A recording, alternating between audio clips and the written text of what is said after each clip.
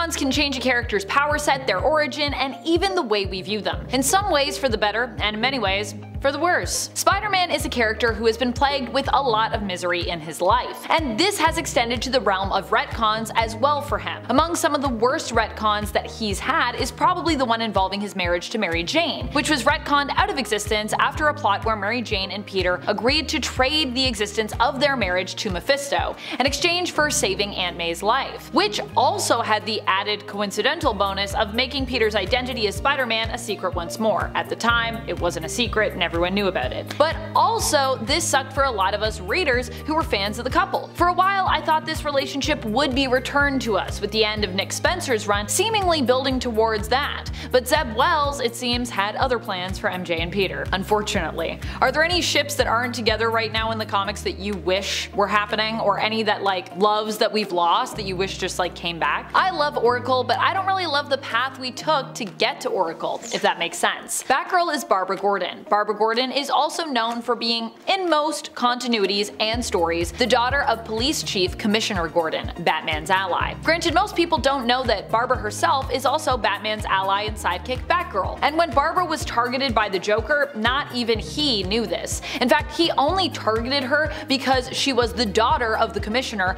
who happened to be at his home when Joker paid him a house call. As a result, Barbara was shot through the stomach, seemingly irreparably damaging her spine. Don't worry, she'd get better, because that's comics for you. And technically, this story wasn't even intended to be part of the main canon. The events take place in a story known as Batman the Killing Joke, but while the entire story was not made canon, the events of Barbara being shot were retroactively incorporated into the canon for some reason, leaving her paralyzed for a time. During this time, she took up the mantle of Oracle and became Batman's woman in the chair, a master hacker and a digital mastermind. That part I don't mind myself. Barbara as Oracle is still super cool, but the idea of this being the only part of the Killing Joke, her being shot, that was incorporated into the main canon, that I'm not a big fan of. What happened to Franklin Richards that he was ruined as a character? Well, many believe him being nerfed as a mutant totally ruined him. I'd also agree with this. I was holding out hope that his mutant status being revoked was part of a larger plot point, and that the overall story would eventually end with his mutant status being restored.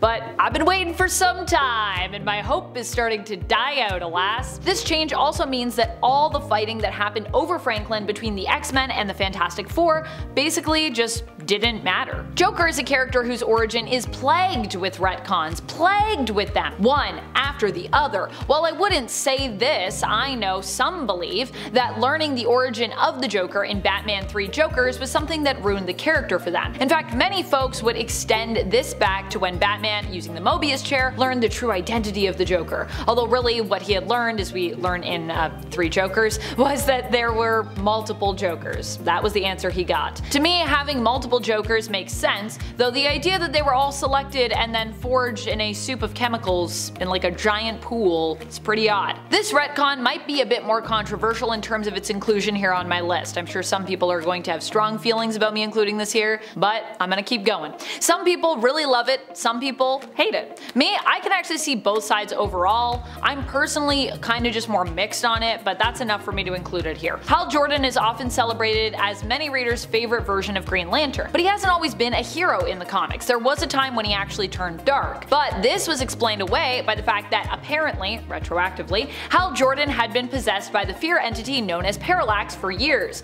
which is also why his temples turned gray. That's right, that's why his hair changed color. While I like that this helps to preserve Hal Jordan's image as a tried and true hero, because he wasn't really responsible for everything that happened, that he did that was bad, I do think this robs his character of some depth and agency in regards to that. After all, Hal had some reasons to go dark, and we could have just as easily explored that and then later set him down a redemption path, especially considering Hal Jordan turning dark is one of the most interesting things to have ever happened to this character. Scarlet Witch is one of my all-time favorite characters from Marvel Comics. If you know me, if you've seen me, Amanda, host some videos, you know I've been a long-time fan of hers. I constantly talk about Wanda on this channel, and I constantly talk about the injustices that she has suffered. Chief among them are her retcons, with one big retcon some summing up the greatest issue I have with how she has been characterized in recent years. That of course is the monumental shift in her origin from being a mutant to a non-mutant. Sad. This all went down as part of Axis, which honestly is such a weird event. Axis is kinda like just a mixed bag for me. There are some things I really love about it and other things that are just a mess or are just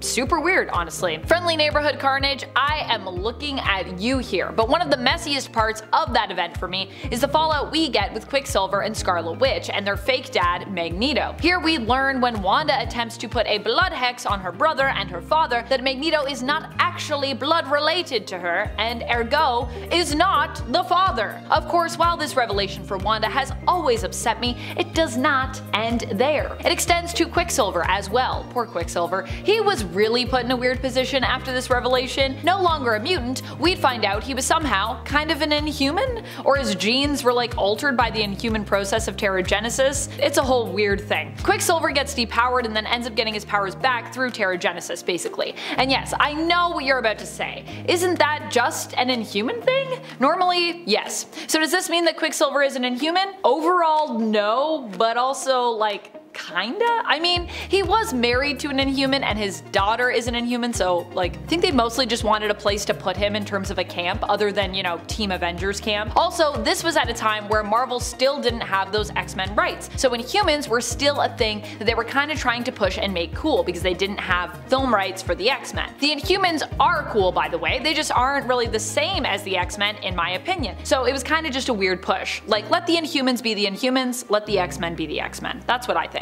For those who aren't familiar with her, Holly Robinson was once known to be one of Catwoman's close friends. She was basically like a sister to Catwoman, although she wasn't exactly Catwoman's sister. Catwoman does have a sister and it's not Holly, it's Maggie, so Holly isn't her sister by blood, but she is her sister through the streets. Holly and Selina grew up in the same orphanage in the Prime Earth continuity, but in the previous New Earth continuity, they grew up on the streets together with Selina looking out for Holly as she would a younger sister. And yet it would later be revealed in the Prime Earth continuity, right around the time that Selina was set to marry Bruce, that Holly had actually been manipulating Selina into breaking off the marriage because she was secretly working for Bane.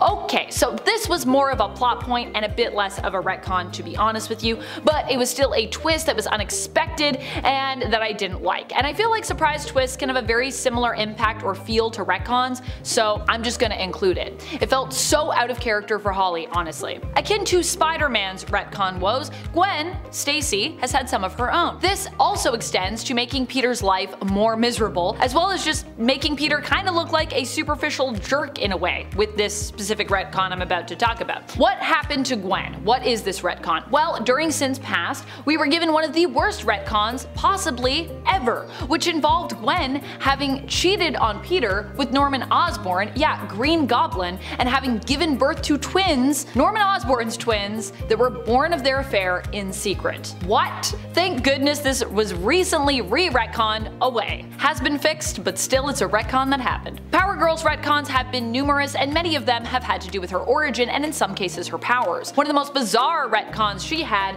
was she was actually Atlantean. Yeah, very bizarre when you consider that she is normally known for being, of course, the cousin of Superman from an alternate reality than the main continuity. Also, there's a whole bunch of other weird stuff I could talk about with that, but you know, we're out of time. That's about it. I'm your host Amanda McKnight. Until next time, you stay nerdy, YouTube. Bye.